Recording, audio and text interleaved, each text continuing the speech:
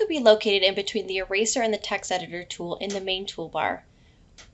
The moment that you select the tool, it is automatically going to default to a square, and all you need to do in order to place a square is simply touch and drag to place it onto your canvas.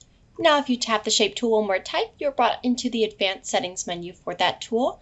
Up top you can see there's a ton of different colors that you can choose from. And if you want to go ahead and select one of those and select a different shape, like the circle, all I need to do is select that, go into the canvas, and touch and drag in order to place it. Now also in the advanced tools for that, you can go ahead and change the line thickness along with the opacity of the shape.